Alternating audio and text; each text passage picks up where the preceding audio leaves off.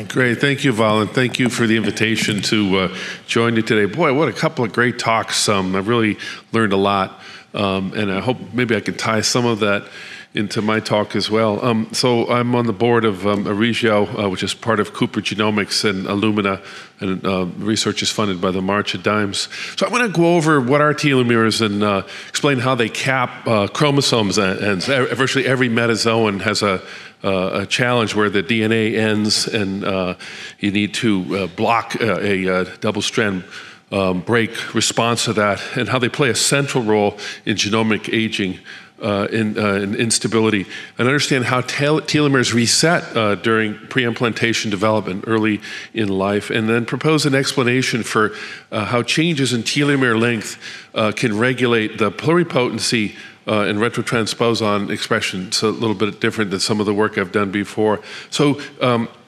just to remind you what telomeres are. So if the chromosome started where I am and wrapped all the way around the room and then ended up here, you'd see you'd have a fundamental challenge in that it's ending as a blunt end. And there's no way a cell can distinguish a blunt end of a chromosome from a double-strand break. Bacteria and viruses have solved that by creating circularization. They circularize the DNA and then create a tuck-in the end of the chromosome into what is called a D-loop. Well, our chromosomes do the same, and you can see here the two strands in blue and orange are one of the strands is displaced, and there's a triple strand, so-called D-loop, that tucks in and protects the end from being recognized. This doesn't just happen. It's not like somebody with curly hair where it just sort of rolls up. There are actually regulated processes. There are 6 proteins, and they form a complex called shelterin. The entire structure, the loop that ends of every chromosome, is called a T-loop or a telomere loop, and again, it avoids the DNA damage response. And loss of telomere repeats occurs with each DNA division. It's a so-called end replication problem that was postulated when the structure of DNA was first identified. And the way that DNA replicates, it's asymmetrical with the leading and lagging strand using different mechanism. The Osaka fragment falls off, and you get a trimming back each cell cycle, and that's presumably why aging occurs. Where sort of these are the grains of sand in the hourglass of time, is that we're losing little pieces at the ends of our DNA until we can no longer form that T-loop. There are 2 mechanisms by which telomeres can be reconstituted. One of them is in most stem cells and progenitor cells in our body. We have an enzyme, telomerase. It's a reverse transcriptase, where it can use an RNA template to reverse transcribe on this repeat, which in the case of most metazoans is TTHGG. Interestingly, spermatogonia have very extensive telomerase activity, but oocytes have none. Essentially no measurable telomerase activity. There's another mechanism, I'm going to talk a little bit about it about halfway through the talk, that's called alternative lengthening of telomeres, and we identified this as occurring early in development. It's a telomerase-independent method that is much less efficient and also creates a lot of genomic instability. So we'll be going over that. Just to give you a little bit more detail, especially apropos to the 2 talks we just heard, this is what the shelterin looks like. Remember the 6 canonical proteins that actively form that telomere loop. One of these, TIN2, actually binds specifically SA1, which is the telomeric cohesions, and it provides a kind of a band around the telomeric ends, which is very interesting to Mary's discussion about the importance of subtelomeric crossover events, and I can imagine how the telomeric cohesions would be very challenged by that, especially if the telomeres have already shortened and there's very little TIN2 to bind the telomeric cohesions, although I'm not going to specifically talk about cohesions. Recently, a number of studies have come out, mainly in the cancer field, about how genomic instability occurs in cancer, which is as the telomeres get depleted with age. Most cancers in adults increase markedly with age. As you lose that telomeric loop, you lose that ability to block a DNA damage response, and so you get a non-homologous end joining, where literally the ends of telomeres fuse, and then there's a process of resolution of this, which involves chromothripsis, which is a fragmentation of the chromosome followed by reconstitution. And we'll show a little bit at the end how some of this may explain not only the aneuploidy we see, but the extensive genomic rearrangements we see, not necessarily increasing with age, but ubiquitous throughout human reproduction, early development. So telomeres shorten with age. As I mentioned, we're depleting every time we divide a cell. And as I mentioned, whereas spermatogonia have extensive telomerase activity, oocytes have next to none. This is from the group that were the first to look at human telomerase activity, Woody Wright and Jerry Shea, and they looked at human oocytes, ova, eggs, one cell, two cell, up to blast. And if you measure telomerase as an activity, or if you look at it as an expression of the regulated subunit of telomerase, it's almost unmeasurable until you get to the blast stage of development. So essentially, oocytes are endowed with the telomere length that they developed before they left the assembly line back and the production line back in fetal oogenesis, which is amazing. In fact, we and others showed that oocytes decline with age. The telomere length in oocytes decline with age, but many others have shown that in sperm, telomere length not only does not decline, it actually elongates. Telomeres get longer in sperm, and again, I didn't make that rule. It just seems to be very ubiquitous and very unfair for those who think about the philosophy of reproduction. Over the last 14 years, we've done a number of studies that reviewed down the bottom. We'll give some of the references that, and argued how in a mouse model that we can phenocopy reproductive aging that occurs in women. As you know, mice have a very, very marginal oocyte aging. It occurs, aging in the mouse occurs largely in the uterus, in the brain, and while the prior two speakers have done really terrific work with looking at the mouse model, it's quite challenging in that it's very, very little aneuploidy, very little reproductive aging. I remember first time I read this, I started this work, the studies had shown that you can take even a 15-month-old mouse and mate it, and you'll actually get fertile offspring. And I just didn't believe it, so I reconstituted that. I repeated that experiment. It was exactly true. They have very little oocytes. You can do a donation model where you take oocytes from very old mice and put them into pseudopregnant young recipients, and it's true. They have a remarkable resilience in their oocyte capacity. On the other hand, you can create a mouse model for reproductive aging by disrupting the telomeres. They have telomeres about 10 times longer than humans, and as you shorten the telomeres, in this case genetically, you can do it pharmacologically, you can explain many of the phenomena that have been invoked to explain the reproductive aging that occurs at the oocyte level in the human. For example, I remember when I presented this talk one time and Bob Edwards was in the audience and he came running up afterwards. He said, "That's it." You know, he had published a couple of papers arguing that there was a production line, that the first oocytes that exit the oogonial proliferative phase are actually the first that ovulate in the female, this using tritium labeling, BRDU labeling, and several others had replicated this experiment, but it was hard to put it together. How does the ovary know that the oocytes that had exited latest from this replicative phase of oogenesis are the last to ovulate? And this would explain it. If there's a clock ticking for each replication, then this would explain it. We had done an experiment in which we looked at the effect of telomere attrition on the formation of chiasma and also synapsis. And This is originally proposed by Terry Husselt to be important in the human. Others had shown that it's very important all the way from yeast to mice. And in the work that's reviewed in the review there, we published in PNAS that there's marked reduction of chiasma and synapses, these very important elements of the recombination apparatus as we shorten the telomeres. And interestingly, as you shorten the telomeres, there's a very marked disruption of meiotic spindles.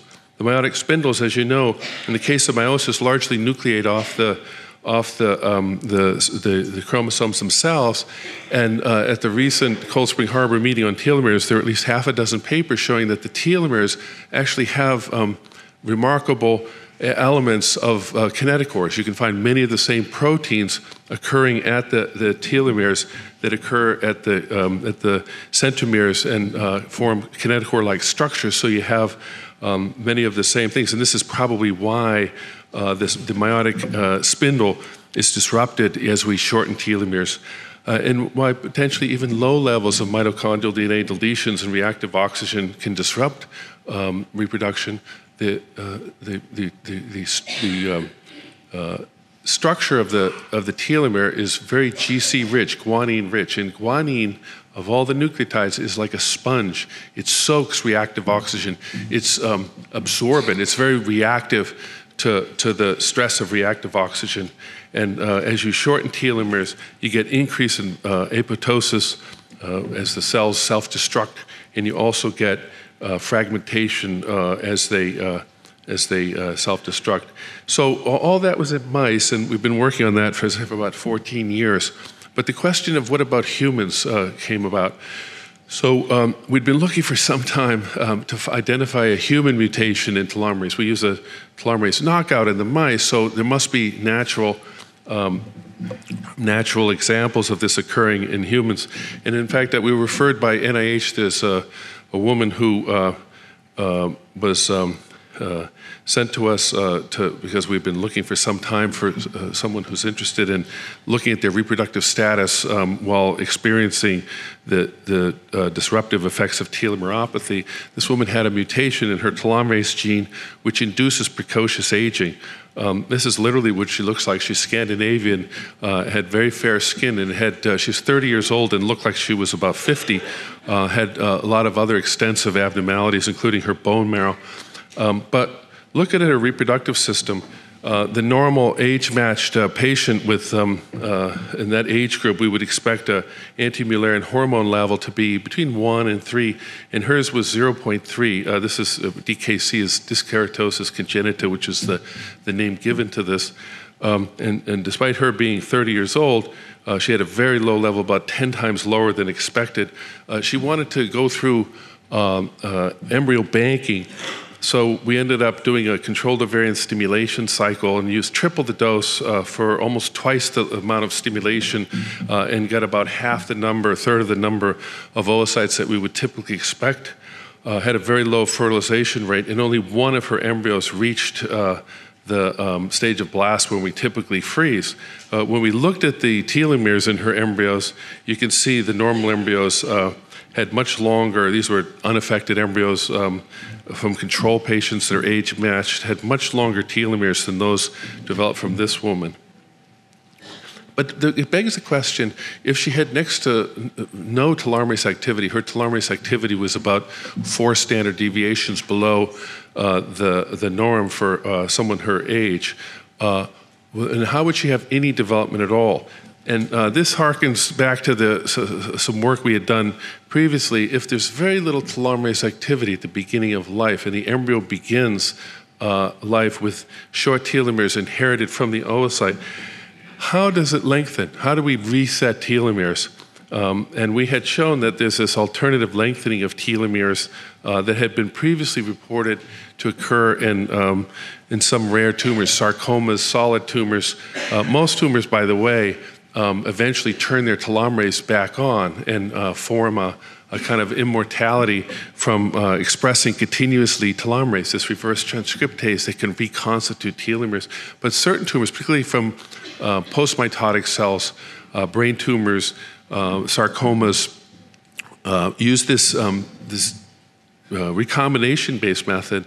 And so we published a number of years ago that the telomere lengthening early in development follows the same method, the same approach. So if you can look, this is looking at telomere length in oocytes. This is in a mouse model.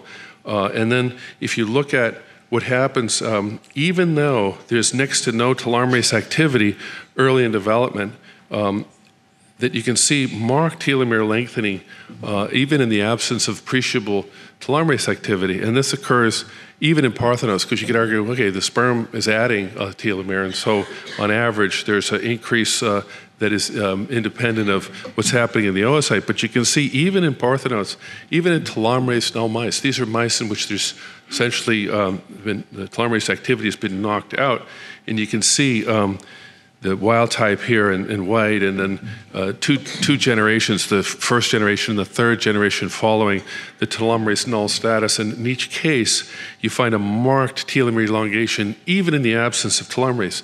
Both the absence because so physiologically it's turned off, and in this case, essentially genetically we've removed it, and you still get extensive telomere elongation. And this is published data, but I just want to quickly point out that there's extensive telomere sister chromatid exchange as measured by a co-fish method, and you find extensive evidence of DNA double-strand break repair. There's expression of RAD50, Bloom, and then Werner proteins during the cleavage stage, which is during this time when we see the telomere lengthening. And then by the time we get to blast, it's pretty much turned off. You can see that these proteins co-localize specifically or preferentially anyway to telomeres. What about humans? All this work had been done initially in mice. So we found the same evidence of telomere lengthening even in humans, even though, again, there's very little telomerase expression, very little expression of the reverse transcriptase present in humans. You find the kind of the hallmarks of alternative lengthening, which is extensive increase in variability. So not only do you find the mean telomere length, or in this case, the median telomere length going up, but you see the error bars, the confidence intervals increasing extensively, and this is one of the hallmarks of alternative lengthening, where this recombination-based lengthening is creating extensive heterogeneity among telomeres. We also did this in a parthenogenic model, taking human oocytes and then activating them. And once again, you see both an increase in telomere length independent of telomerase, but you see it also accompanied by increased heterogeneity. The confidence intervals are increased markedly. So what's going on here? What is the impact of such robust lengthening of telomeres? Well, it's widely known in a number of model systems, including yeast and fly, that there's a telomere position effect, that the length of the telomere, the number of these repeats, can influence the transcription of genes that lay close, and just below the telomeres themselves encode essentially no genes, but the subtelomeric region just below the telomeres is rich in genes that are very important for development. So this telomere position effect that was first described in yeast had been shown to be active in mammalian cells and cultured cells, including human. So we sought to look whether this could also happen during early development. So just to remind you, so telomeres themselves don't code genes, but they have the capacity to lay down heterochromatin in this gene-rich region just below the telomeres. And they're both classic, so-called classic telomere position effect that occurs in genes that are proximate. And then there's also telomere looping, where they can move even further, megabyte bases away from the telomere and lay down heterochromatin. In doing so, close the chromatin, reduce the transcription of these very important genes. So we looked at a telomerase null model as a way to study this telomere position effect. You can just show, and you can see on the right, that gel is essentially a telomerase activity assay, and you can see that when you make the cells null for the telomerase activity, you get much shorter telomeres. And look what happens when we shorten the telomeres in these embryonic cells. You can see marked expression of a really interesting genes. This came off of a RNA-seq experiment where we just looked to see when we compared short versus long telomeres in the same embryonic cells, whether there was a change of any important genes. And the one that immediately jumped out is ZSCAN4, which is a fascinating gene because this regulates totipotency during the two-cell state of the mouse. In fact, the gene was first identified in a scan for genes that are first turned on at the two-cell. And in addition, there's a marked increase in DUX, which regulates ZSCAN4. And so you can see in the wild type, and then as we shorten the telomeres, marked increase in this very, very important set of two genes that are essentially turning on the totipotency genes that make the blastomers essentially totipotent. Recall that by the time they get to the blastocyst stage, they'll become pluripotent and they'll gradually reduce their potency. In addition, the telomere shortening led to activation of a number of really interesting molecules that are actually ancient retroviruses that have infected our genome. About 40% of our genome consists of repetitive elements that have been sort of shut down by cytosine methylation and over billions of years have become part of our genome and are very important, we now know, for promoters and enhancers.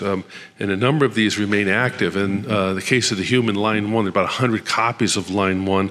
And you can see that that was significantly increased. And in the case of this is a mouse, there are two important retroviruses that are both markedly turned on.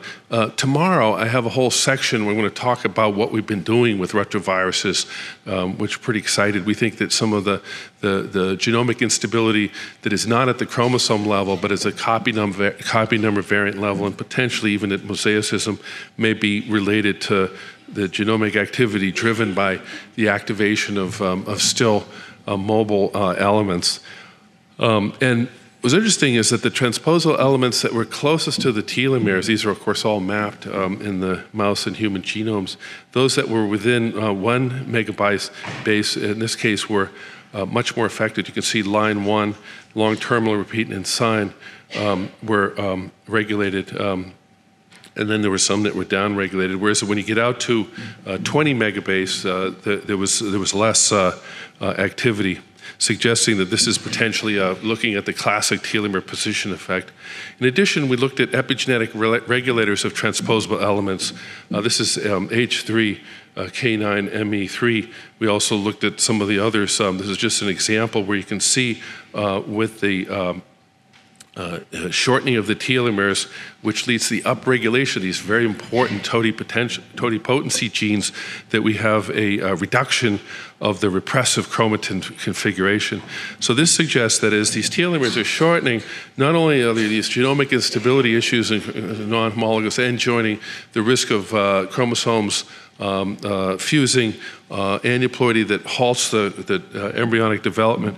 But in addition, there are these very significant changes that are going on to very important totipotency genes, including DUX, ZSCAN4, and some of the retrotransposons.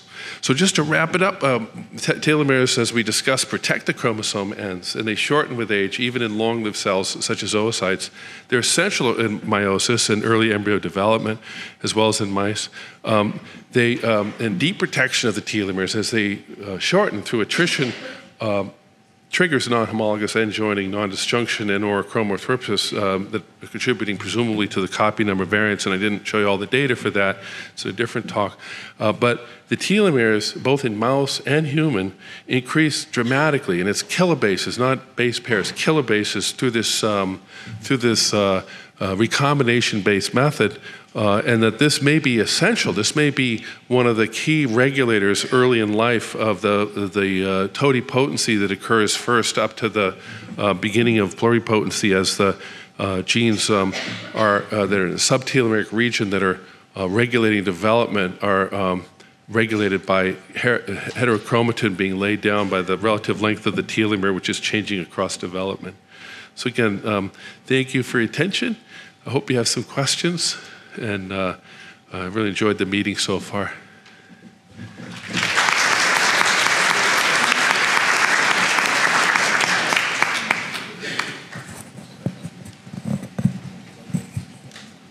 Yes, please. So as far as, I'm really puzzled about something you said, because ZSCAN4 was originally defined in ES cells as involved in lengthening telomeres through a telomerase. Could you speak a little closer to, Yeah, so ZSCAN4 was originally identified in ES cells as involved in lengthening telomeres via telomerase activity. Yeah. And the idea behind the totipotency model is that ES cells need to go through a 2C-like state so they can lengthen their telomeres and then they become totipotent. Yet, you're saying that activation of 2Cs, which I think it's really interesting that it's responding to shortening telomeres, but activation of 2C is occurring in a system where you're not in development, where there's no telomerase activity, which suggests that this phenomenon in ES cells and the embryo is actually very different, and I'm really interested in your views on that. Yeah, it's a fascinating question. Tomorrow, I hope you'll be able to, if I talk tomorrow, have a little bit more discussion about this, but we think that because we also looked at this and did find some effects. By the way, the effects on telomere activity are very variable, and the telomerase, of course, at least early in development, is almost non-existent, right? So it would be surprising if the effects were the same. In other words, if ZSCAN4 effects of its action on telomere length by activating telomerase, but telomerase is shut down, it would be hard to imagine, a situation. We find suppression of telomerase activity.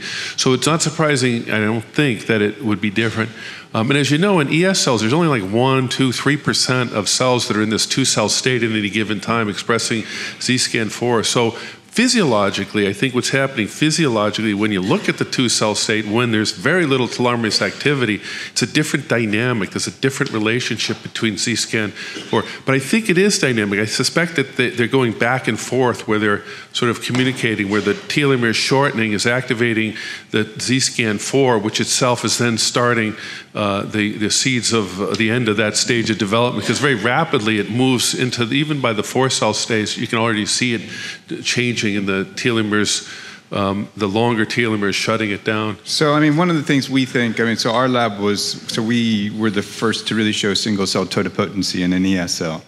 When we published this, we argued that is co-expression of these 2C transcripts with embryonic and extraembryonic transcription, which fits more with sort of late morula blastocyst stage. And I wonder, is that a point at which you see telomerase activity becoming active? Exactly, that's right. So late morula, early blast, and it comes up very, very rapidly and very robustly. So the sort of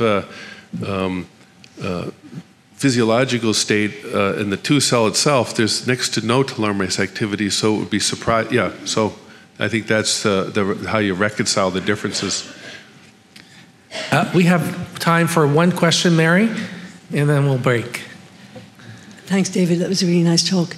I hate to bring it all back to cohesin, but there was a paper published earlier this year from Rolf Jesberger's lab, where he showed that the meiosis-specific cohesin subunit SMC1 beta is required to maintain intact telomeres in spermatocytes. Yes. And I think it would be really interesting to look at interactions between telomeres and the cohesin complex. Oh, I think so very much, Mary, because there's a lot of movement in the telomere field towards showing the importance of the telomeres in terms of non-disjunction. And so the fact that there's very specific telomeres for meiosis and for the telomeres makes it a very ripe project to be able to bring together these different approaches. It's interesting that we should have a telomere talk and a cohesin talk as if they're competing, but my guess is that there's a reconciliation of these in which these things are all, the way biology works, as you know, and especially medicine, it's not sort of like pool, where like one pool ball hits the next, they're all moving interactions. So I suspect that there's a very important role, particularly as you lose telomere length. There's a reduction. There's a kind of a counting with each telomere repeat. There's a certain number of TRF1s, TRF2s, and TIN2s. TIN2 being the part of the shelter that binds the cohesion. So it's the hypothesis that your idea generates is that as you get telomeres shortening, there'll be reduced TIN2, reduced cohesion at the telomeric end with increased separation. We in fact published something on this a few years ago, but we didn't follow it as much as we should have. I think it's the work you're doing is spot on with this, and would be very interesting to.